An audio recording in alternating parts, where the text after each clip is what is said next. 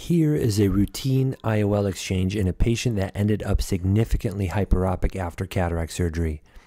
I'm reopening the same incisions that were created at the time of cataract surgery. The cataract surgery was performed only about a month previously, so there wasn't much fibrosis. Although I always strive for perfection, I don't always hit the bullseye.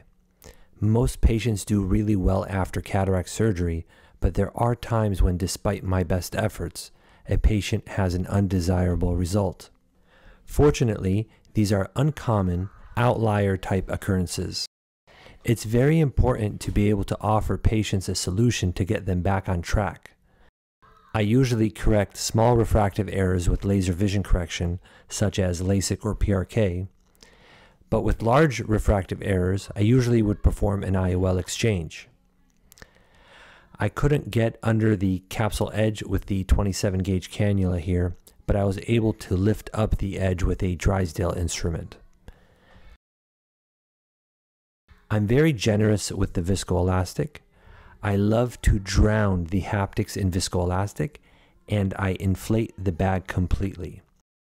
Before cataract surgery, this patient was a +8 diopter hyperope. After initial cataract surgery with the Panoptix lens, she was a +3 diopter hyperope. Better, but nowhere near the bullseye. So I performed an IOL exchange to correct her residual refractive error. Her IOL was removed from the bag and placed into the anterior chamber.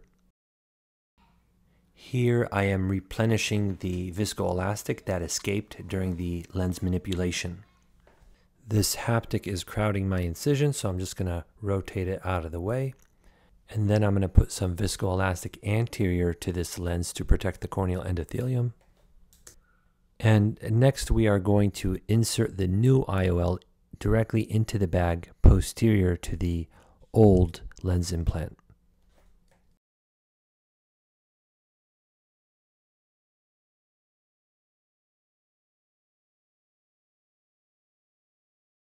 Her new IOL was placed into the bag prior to cutting and removing her first IOL from the eye. So she had two Panoptix IOLs in her eye at the same time. So now instead of 3 points of focus, she has 6 points of focus. I'm just kidding.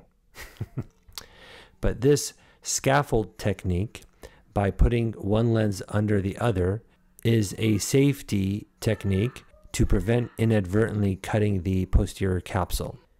I'm using the MST IOL graspers in my left hand and the MST IOL cutters in my right hand. And I don't open the mouth of the scissors too much because I don't want the scissors to touch the corneal endothelium, and I don't want them to go too far posteriorly to cut the anterior capsule margin.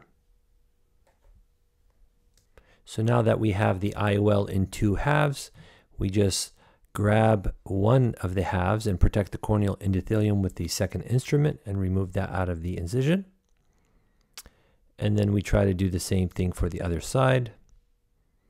At first here, I don't have enough purchase on the IOL, so the grasper slips. So I'm just going to get a better bite. But before I do that, I'm going to reinflate the anterior chamber with some viscoelastic to make sure that the endothelium is protected and I have enough space. So now we'll have a second attempt at grabbing that IOL. We'll try to get a little bit of a better bite. And that's it.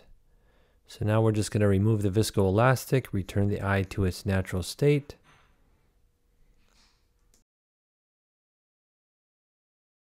She did great and was very happy with her vision after the IOL exchange. Thank you so much for watching. I appreciate your attention. I'll catch you on the next one. Peace.